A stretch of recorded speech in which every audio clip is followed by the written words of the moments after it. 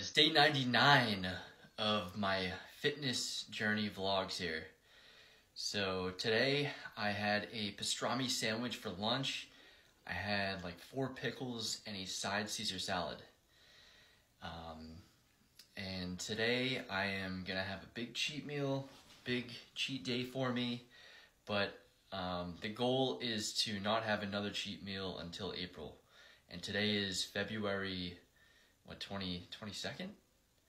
But yeah, I did not hit the gym today, did not work out, but somehow I'm still maintaining my gains. I've only worked out like once or twice this whole week, so doing something right, I don't know.